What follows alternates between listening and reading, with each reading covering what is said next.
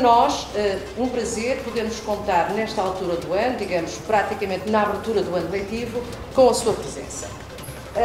O que o professor irá ter são 2 palestras, sendo que esta é a primeira, e dado o teor das palestras é realmente transversal. Isto serve para os alunos de Relações Comerciais Internacionais, de Gestão de Recursos Humanos, de Turismo, porque estamos a falar de negócios e de marketing também.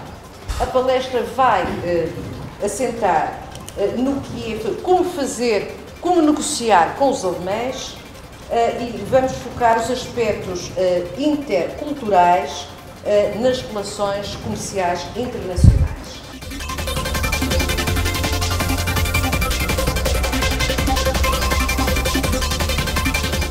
Olá, boa tarde. Unfortunately, I know only some words in Portuguese, so please apologize to continue in English. So, is it difficult to understand me? Okay, I promise you to speak slowly. Okay? Well, so the colleague has introduced me already, so I'm a lecturer from a German partner university of your institute.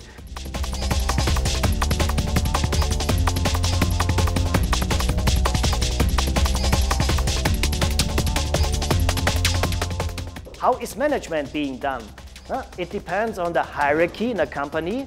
There are countries which, let's say, do have a high degree on power distance in the management. So there is a big boss and all others beyond. And there are cultures with a, let's say, decision-making process more in a democratic way. There is a decision-making body. There is no boss. No single boss, there are more bosses and they are discussing and then find a solution. So if you don't know about these management styles and think, if you're negotiating with a boss in Germany, you think, okay, he's a decision maker. No, he's not. He's just maybe the one who is communicating these matters to his colleagues.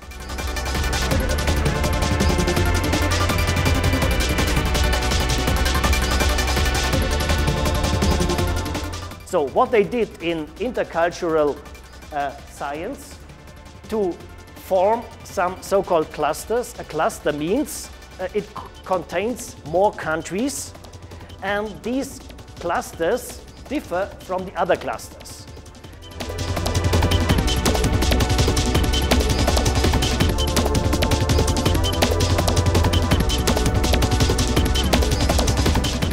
How to distinct cultures? There are many ways to find out the different language tribes and things like this.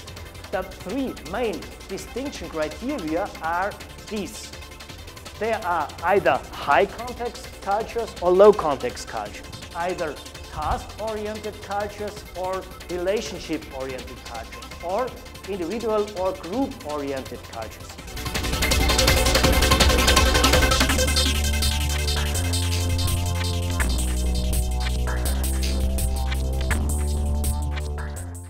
So with high context cultures, in the communication there is a very strong focus on interpersonal relationship.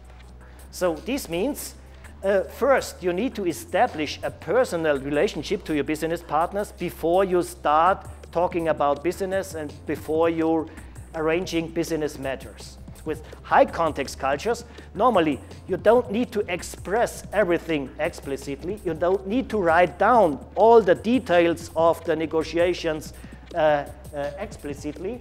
So this means the spoken words are more important than written documents, written papers, and contracts, things like this. Well, the communication is indirect. This means people tend to speak in between the lines. In between the lines. They never normally express a hard no. Do you accept my products? Maybe let me have a look whether you have other products. That's a polite excuse.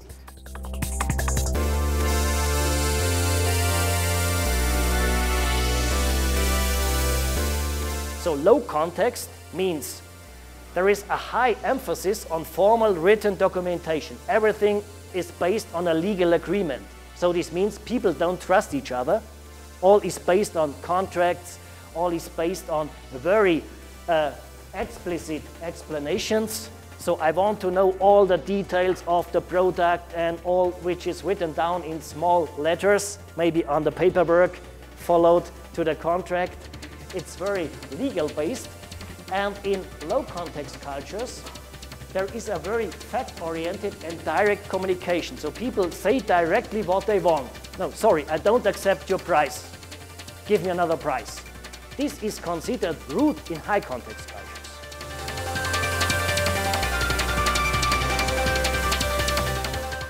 What are task-oriented cultures? They are the so-called doers. You know, to do, from to do, doers. And doers get things done through tasks, structures, plan, targets, controls, controlling. And in tendency, they work out things in a monochronic way, one after another. So motivators in task-oriented cultures are promotion, reputation, ranks, titles, status symbols. Relationship-oriented cultures tend to be beers. Beers get things done spontaneously, unplanned and unstructured. So this is why they are normally more able to adjust. They are more flexible. They are more easy for improvisation. They have always a plan B and C and D. If something is wrong, okay, let's do that way. That is considered being flexible, but it doesn't have a strict order, rule, plan, structure, and deadlines, things like this, which are typical for task-oriented cultures.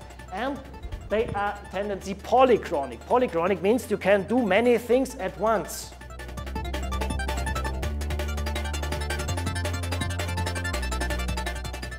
Well, let's find out who is who in our clusters.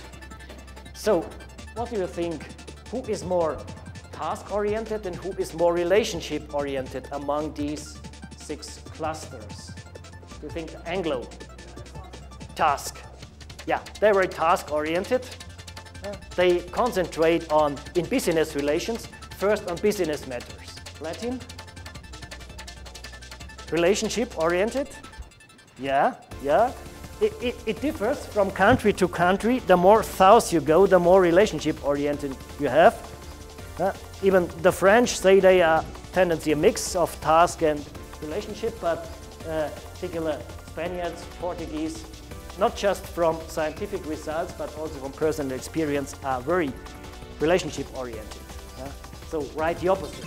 The Germanics, task, yeah. The Nordics, task. Well, the Slavonians, relationship, yes, very relationship-oriented. And, well, the Orientals, extremely relationship-oriented.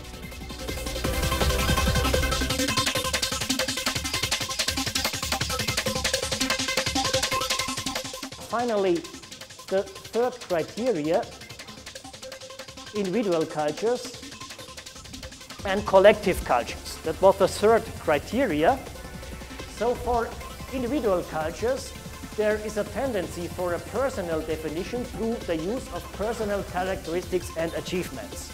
So this means the one needs to bring out the best performance of itself, and if everybody does, it's the best for the whole society. Well, there is a high degree of personal independence. This means people need more space around them.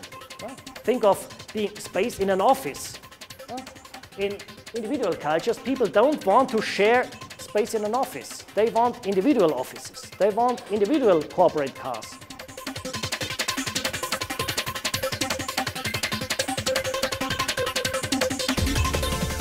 In collective cultures, there is a more subordination of the individuals to the group. And the group is considered being as a family. It's not just the personal family, it's also the company maybe, which is considered being a family.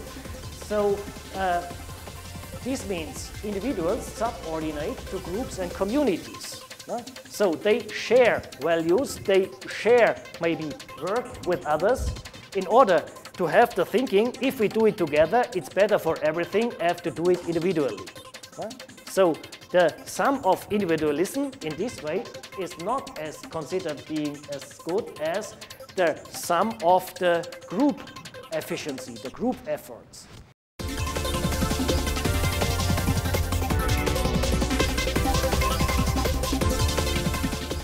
Who is individual and who is collective? Once again, the Anglos? Individuals. Yeah, they're the most individuals. Think of short-term profit orientation, shareholder value principle, things like this.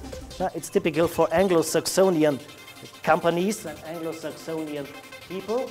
Well, the Latins, collective, yeah, tendency collective. The family plays an essential role. In some fields, the family can also be the nation. It can also be the company, can also be the region. Well, Germanics are individuals. Tendency depends. The Catholics less, the Protestants more. The Nordics, very individual. They have a high degree of individualism. The Slavonians, collective, very collective. Think of socialist times, socialist ideology, Oriental. Yeah, it's extremely collective.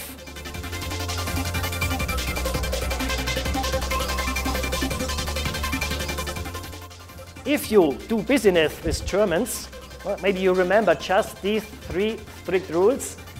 So think of that they are low context communicators.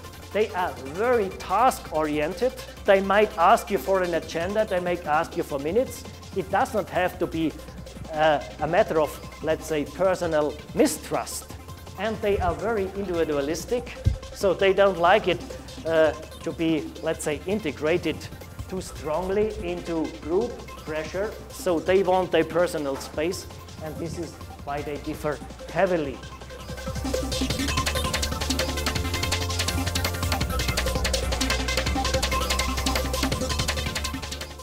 Well, whenever you do business with people from other cultures, there are the so-called 10 commandments.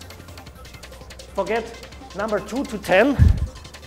Always remember number 1. In every nation, in every culture, whatever you do, with whomever you do business, you never get wrong if you smile. And even if you don't understand the others, smile.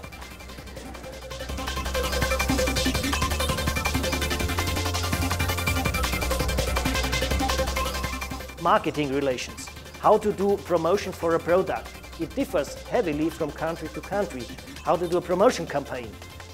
So maybe you can see the task-oriented cultures. Maybe see washing powder in Germany. How do they do commercials for washing powders? This one is cleaner, this one is safer, this one is much better. And how do they do it in Latin cultures? So they do it completely different way of commercials. They say this is good for the family, this is good for everybody. So, and it's quite critical also when you produce cars, for example. Now there is a high degree of individualism. Cars work in the same way, but if you think on the colors of cars, the tendency, so some countries prefer to have black cars, white cars, brown cars, or also in the interior decorations. So some countries in Germany, let's say so-called wagon cars are very popular, the wagons. I don't see many wagon cars here. It's the same companies, the producers are the same, but the style is locally adjusted. So then let's finish our class. Thank you for the audience. Thank you.